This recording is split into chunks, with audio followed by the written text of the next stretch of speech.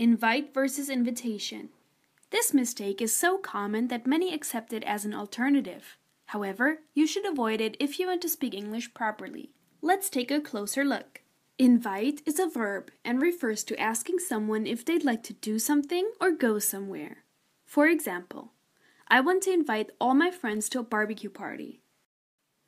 Invitation, on the other hand, is a noun and refers to the actual message asking someone if they'd like to do something or go somewhere. For example, I sent out an invitation to all my friends. What people often do is using invite as a noun. The sentence, I haven't responded to her invite yet, is therefore incorrect. I hope this clears up any confusion. That's it for today. See you next time.